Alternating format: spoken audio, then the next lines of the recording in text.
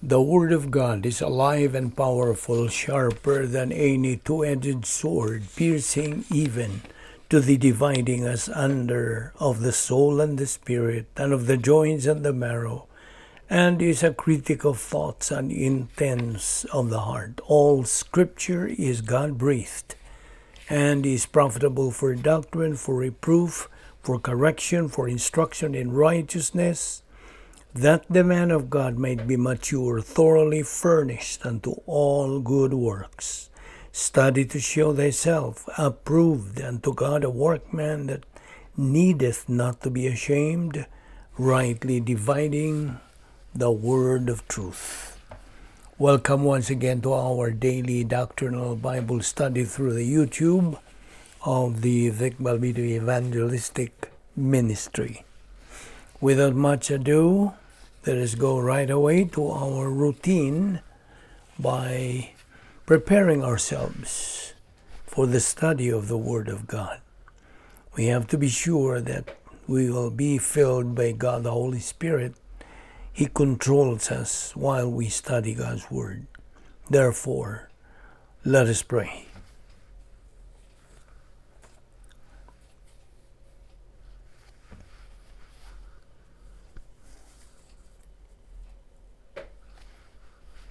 Father, we're indeed grateful to you for the privilege of having the freedom to assemble ourselves together once again in this Bible study through the YouTube, to focus our attention upon your word, which is forever a lamp unto our feet and a light unto our path. We thank you, Father, that you have preserved your word in writing for it, both in the original languages as well as in translation. You have provided the activated human spirit for faith perception of doctrine. You have provided God the Holy Spirit, who is the ultimate teacher, and the gift of pastor teacher for communication of doctrine, so that every believer can consume the oxygen of the spiritual life, your word, and growth from infancy to adolescence, and from adolescence on to maturity, and fulfill the purpose for which you have left every believer in this life. And we know, Father, the greater knowledge of doctrine, the greater the growth, the greater the blessing, the greater impact, the greater production of divine good, the greater the reward in the eternal state. And there is every benefit and no detriment to growing in grace and knowledge of our Lord and Savior, Jesus Christ. And so, as we approach the study of your word today, we ask that you open our hearts to the truth, that we may fulfill that divine mandate of spiritual growth. For we ask it in Christ's name. Amen. Okay. Today we have a new lesson, and it is entitled, God's Mandate to Christians. Do not do anything. That's the title. I repeat, God's Mandate to Christians. Do not do anything. Okay. First of all, the most difficult or the hardest thing to consider in the Christian life is God's mandate in the Word of God of don't do anything. That is God's mandate to a believer. However, this particular mandate of God of not letting you do anything does not mean you simply sit down and allow your mind to just be blank and you just ignore all the realities around you. What God actually means to say is this. Listen. When he says, don't do anything insofar as God's mandate is concerned, is this. God wants you to use your thinking, your mind, to trust him. God wants you to trust him mentally. In the book of Exodus, chapter 14, verse 13, it says there, "Do not be afraid. Stand firm, and you will see the deliverance of the Lord." Now, here is a secret. The secret is that the Lord can only give strength to the weak, to the one who has no strength. The Bible does not say that God helps those who help themselves. No, it doesn't say. And whoever originated that saying, or where it came from, and of course it sounds good, that is not found or cannot be found in the Word of God. God does not help those who help themselves. God only helps those who are helpless. Did you hear that? In Isaiah chapter 40, verse 29, I will read it. "He gives strength to the what? Weary, and increases the power to the weak." You have always been trying to solve the problems you face in your life. You have always been busy looking for solutions to your everyday problems. But the only thing you can reach is that there is no solution. Instead of trying to solve those problems by yourself, which are sure to fail, human and frail as we all are, God wants you to realize that you will never be able to solve your problems, and that He wants you to start trusting Him. In Exodus 14, verse 14, it says, "The Lord will fight for you. You need only to be what? Still." The Word of God says, wait on the Lord. But how?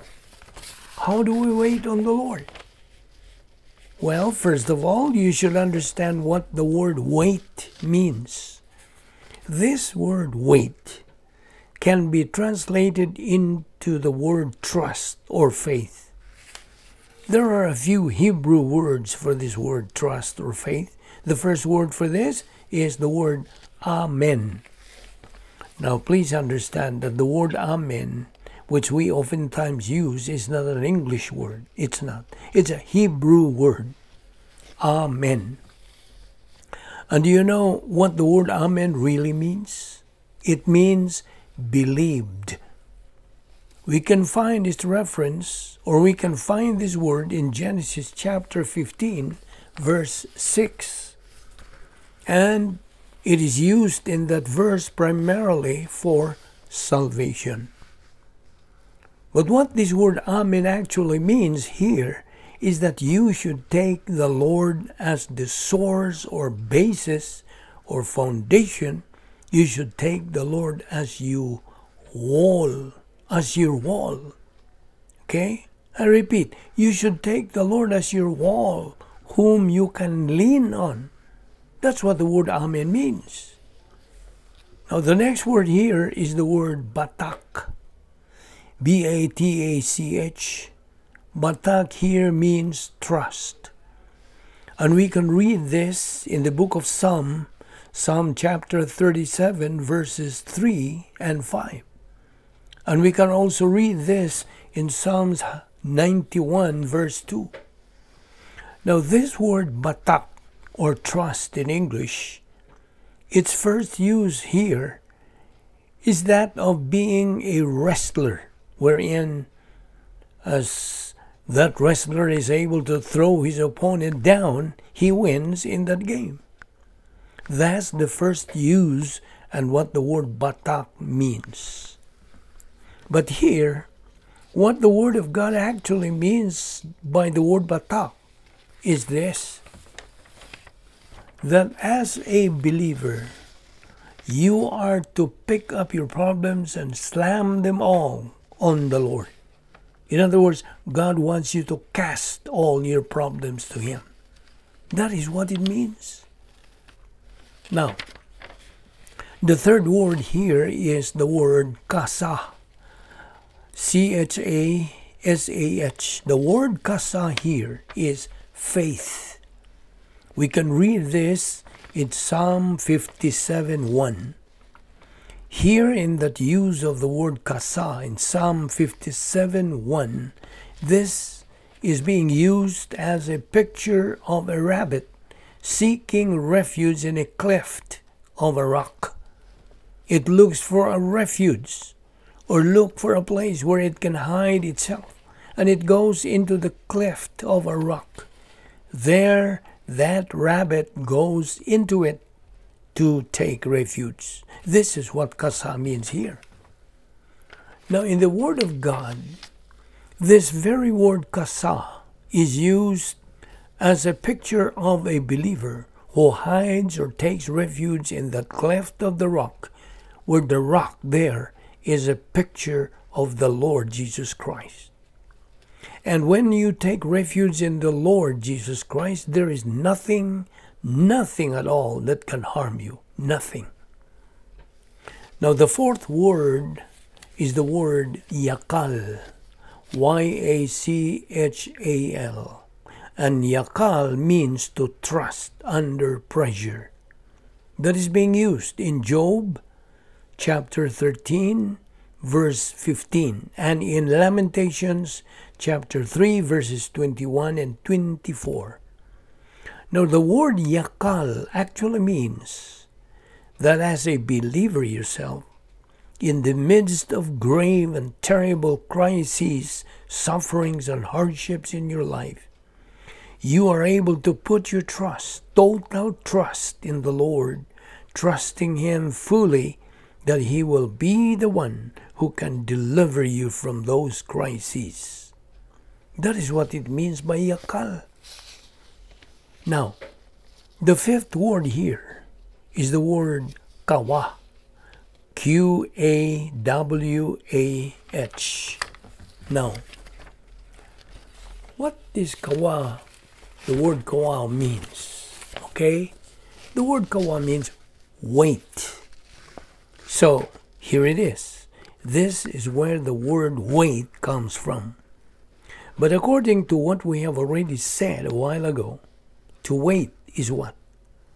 It is to believe or to trust. So, to wait is to trust, to believe. And we can read this in Isaiah chapter 40 verse 31. Now, the very first use of this word kawa in Hebrew is a picture of one who makes a rope. How does one make a rope? Well, first by weaving a small, frail, and easily broken strand until it becomes a strong rope that cannot be broken. Yes, you may be a weak little strand, but you keep trusting the Lord in spite of all difficulties, in spite of the hopelessness of the situation. You will exchange your frailty for the strength of the Lord. The result of perpetuating the faith-rest life technique, in spite of overwhelming odds, is an exchange of human strength for divine strength.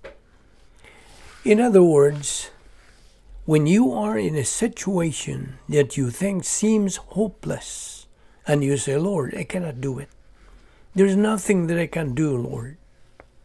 Do you know what the Lord always answers? The Lord would answer you, but I can.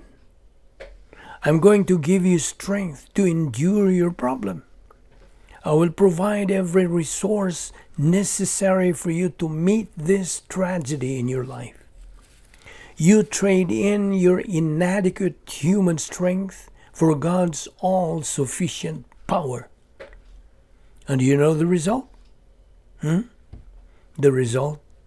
Let us read Isaiah 40 verse 31.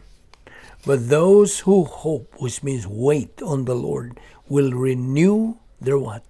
Strength. They will soar on wings like eagles. They will run and not grow weary. They will walk and not be faint. You do not live down on the dumps. You soar above your problems. Furthermore, you will run and not get tired.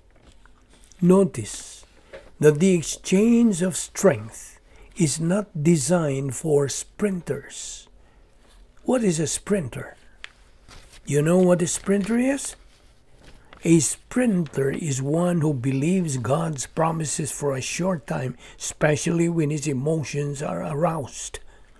But when the stimulation disappears, so does his faith. On the other hand, divine strength is designed for the long-distance runner who appropriates God's power at a steady pace. The power of God does not fluctuate. It is constant and continuous and does not depend on human emotions. Divine power in your life depends on trusting the Word of God during the tough times or in prosperity. Divine power does not depend on your feelings or emotions. It does not depend on your own reasoning or justification. It does not depend on your experience. What it depends on is on your knowledge of Bible doctrine, which has become part and parcel of your life and which you are using in your Christian life. It's the Word of God that's metabolized in your soul, which makes you able to handle any circumstances in life, be it adversity or prosperity.